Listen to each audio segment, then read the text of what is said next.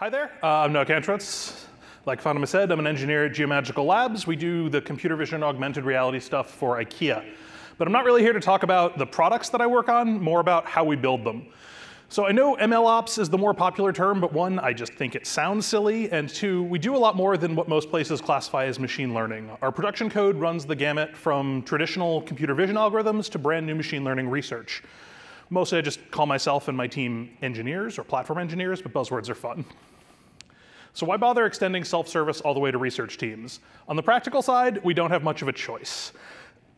There's too many scientists, too few platform engineers. The SRE team is me, so mostly we just have to. Additionally, a lot of our testing can only be done when there's a deployment in place. Doing full corpus test runs takes many hours. I think we're up to 14 hours. So running those before every merge would slow down development just a teensy bit. Also, it's just how I think all platforms should be run, but that's a story for another day. A quick aside about pipelines, or more generally, DAGs, directed acyclic graph runners. Like most machine learning systems, we keep our complexity under control by dividing it into smaller work stages and then connecting those together. Our internal jargon is pipelines and modules, but they go by many names depending on your libraries, frameworks. It's all the same design in the end.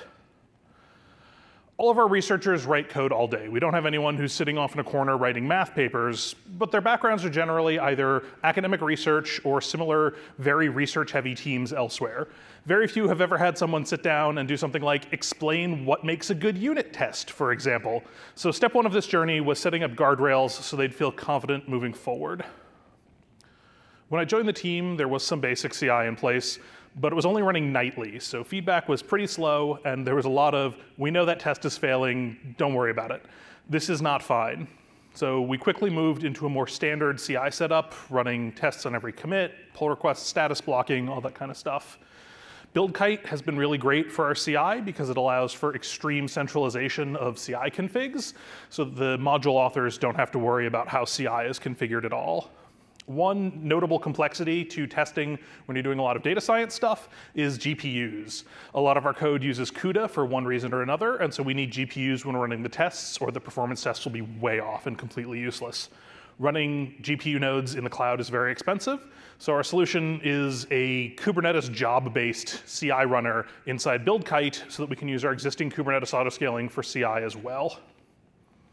What's actually running in CI? Mostly it's functional tests. We have canned work units sitting in various corpuses in Google Cloud Storage, and we have a runner system that takes those canned units, has an internal metrics API, and indicates whether the metrics are good high or good low. So the harness can take a unit, run it, check if the metrics are better than the last main branch build, and if it is a main branch build, update them in storage. This is really simple, and it does catch most of our common issues, but the problem is it's really slow. So we do have unit tests set up in our CI runner harness, and we do things like reporting unit test coverage, but we've run into some frustration with requiring unit test coverage. So we recommend unit test coverage, we do not require it. Next on the list was revamping our code review process. Originally, code review was just kind of ad hoc. Whoever was around did it. We set up a new process where the most technical of the researchers could help the rest of them, just doing really basic stuff, checking common code quality issues, other basics. This is still research code. We're not expecting maximum design patterns ever, but a little bit of review does go a long way. As we watched the review process evolve, we started seeing some similar friction to some of our other engineering teams. Stuff like debates over code formatting, really repeated common issues, stuff like that. To me, this sounded like a place to try static analysis tools. There was a lot of worry when we introduced this. Would it be too complex for the research teams to work with or to understand? But fortunately, that hasn't really happened. It's worked really well. The teams have enjoyed it for the most part. There's some grumbling here and there, but I think everyone acknowledges that it's really improved our code quality overall. I said before that our individual DAG steps are called modules, and I'm not going to get too deep into the technology, but in specific terms, these are celery worker daemons listening on RabbitMQ queues. The important thing, though, is that they're all completely independent software projects. They knit together via these task queues, but each project is independent. It can be managed, deployed, developed, tested, et cetera, all on its own. We have a basic shared skeleton that's handling some of the major boilerplate, but inside that skeleton, it's up to each author. So we have some modules that are 99% C++. We have some that are 100% Python. They just make some REST calls. Most of them are somewhere in the middle. They're pure Python technically, but they're calling into stuff like PyTorch or OpenCV or whatever other fancy libraries they find on the internet. Principle for our pipeline and module deployment has been let Noah take a vacation. We want to keep it simple and hands-off. The heart of our deployment engine is a small and well-tested Kubernetes operator. Being an operator avoids the drift risk of some other tools like Helm. And to make it easier for other teams to control their own release process, the only input required to create a release is creating and pushing a Git tag. After that, the automation takes over. Originally, we followed a standard 3-component semver model, but we found that really limiting. It started to get into a lot of, is this a patch? Is this a feature release? That argument never goes well, even when you're dealing with software engineers, and with researchers, it was just impossible. So we've streamlined it to be a little bit simpler. So what we have now, the main branch pushes to a continuously updating latest release. And whenever you create a tag, we only use 2 versions, so we have a major and a minor. And that automatically creates a release branch and starts CI building images for that release branch. So everything is either a merge to main, which updates latest, or it's a major release or a minor release, and we don't have to deal with patches versus features. So we have a bunch of container images being built by CI. What now? In a normal application, we'd have one copy of a thing running, and you'd have a new version, and then you deploy the new version over the old version in whatever fancy way you want. Here we do it a little bit differently. Instead, we leave every version running indefinitely, listening on different task queues. The idea of this is that if a researcher is heads down in some complex subsystem, if they don't want to test against a moving environment, they can keep their entire microservice environment completely static until they're ready to test with new stuff. They'll have to upgrade at some point because the new pipelines are going to have new versions of stuff, but it lets us play a little bit fast and loose with release management. You can think of this as blue-green deployment, but with a much larger rainbow. But running everything forever would get very expensive. So our solution here is just more auto-scaling. Specifically, we use Kita with the Kubernetes horizontal pod autoscaler system. We did write our own load estimator, but honestly, if you're just getting started with something like this, Kita's built-in RabbitMQ or even other task queue system load estimation is pretty solid. But the end result of this is every version is running, but they don't take any resources until somebody asks for it. If there's been one problem with our versioning, though, it's those -latest instances I mentioned. It's overall positive, or I wouldn't be recommending them. The problem is it's a point where multiple people can collide and overlap each other in terms of code development. The main benefit, though, is that it allows us to run a lot more tests before we cut a release. So in CI, we're running maybe 5 to 10 different canned work units. Before a release, we want to throw a couple dozen at it. We used to do those pre-release tests just on a developer workstation, but that was slow at the time. Now it would just be excruciating. Overall, I think this has been a win, but just know the risks. Once we have a bunch of running modules, we need the DAG to connect them all up. We started with just plain JSON definitions in a text file. That got unwieldy real fast, so we moved to a GUI editor with a database. This was good for a while.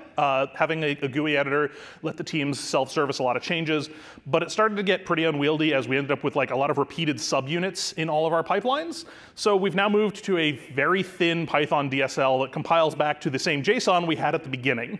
This gives us programmatic flexibility when we're developing the DAGs, but we don't need the overhead and complexity of a full runtime environment while the DAG is executing. We have 2 main types of pipeline definitions. The big, complicated, fancy ones are the system default pipelines. Those are things like the one that's actively taking user traffic, or the ones that used to be taking user traffic and now exist for debugging, or will hopefully someday be taking user traffic after they are properly tested.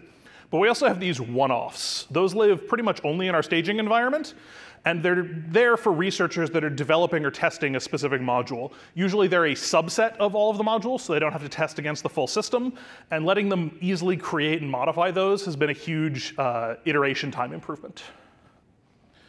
So this structure gives us all the tools we need to build a full release process. There's 4 main gates: pull request merge in the module, module release, pipeline release, and pipeline promote to be the default for all user traffic. We tend to let module and We tend to let module merges and releases happen whenever it makes sense, up to those teams to deal with. And then pipeline releases are on a weekly cadence to match our full corpus test run cycle every weekend. That's that big 14-hour thing I mentioned. All of this so far has been workflow and development tooling, but what about production? In keeping with the theme of guardrails, we have some helpers too. The big one is our core utils library. So I'm sure most people have these somewhere, the junk drawer library. It covers common functionality. The important thing, though, is that this library can be held to a higher quality standard than the underlying modules because it looks more like a traditional software project. So we can do things like actually insist on unit test coverage and stuff like that. We've also set up a lot of the configuration of the underlying modules to be config file driven rather than code driven. So stuff like which asset files need to get synced in and out into each module. That's all done in a config file. It makes it easier for the module authors to control that themselves. If I had to pick one runtime support feature, though, it's automatic retries. It's a simple thing, but a lot of this science isn't an exact science, and slow completion is usually better than none. You do have to have monitoring in place to make sure your error rate doesn't spike, but structured and controlled retries are worth their weight in gold in an experimental system. And the flip side of retries is timeouts. So you want retries to improve your availability at the sake of performance.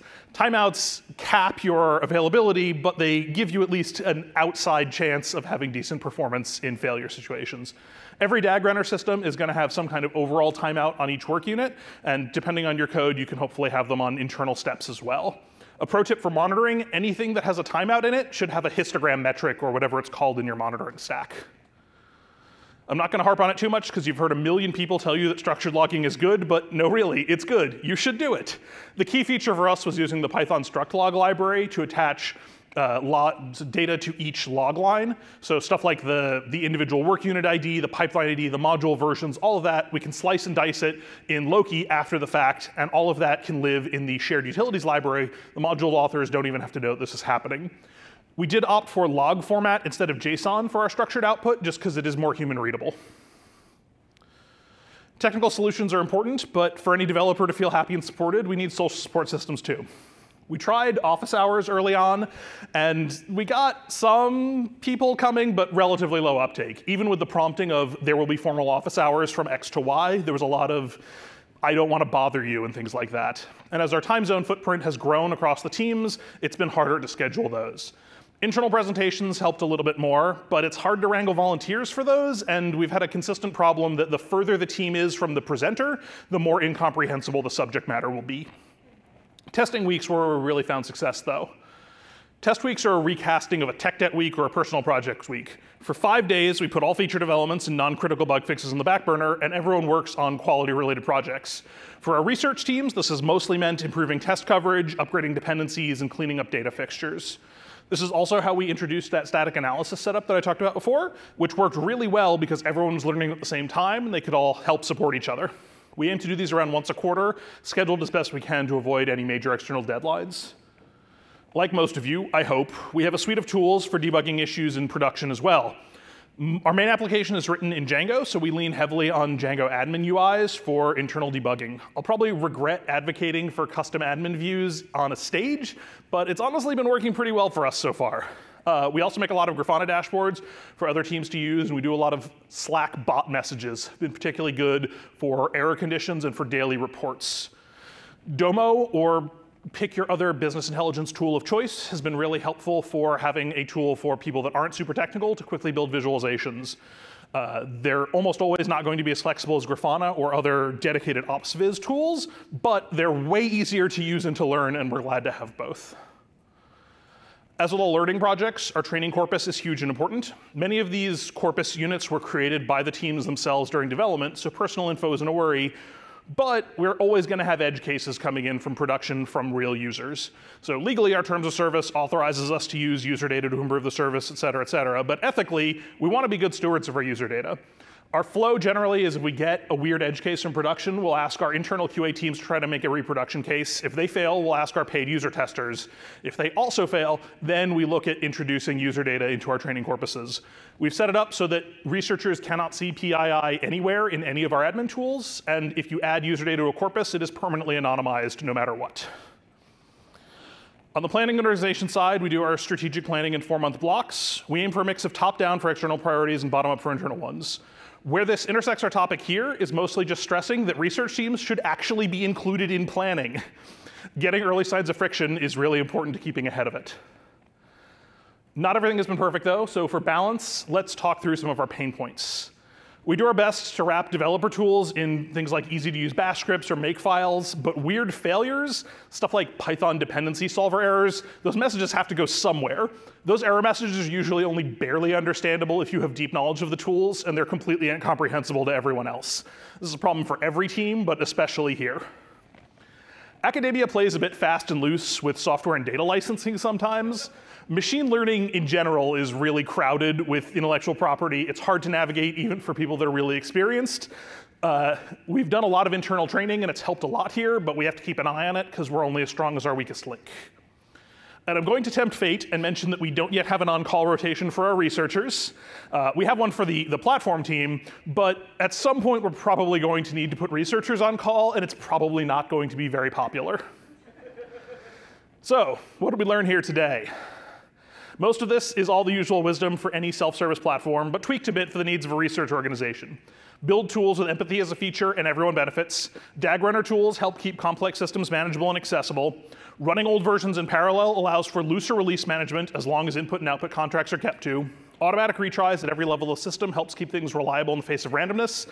Observability should be for everyone, not just SREs, so work with your teams to expose the data they need, and keep your plans aligned so everyone is moving forward together.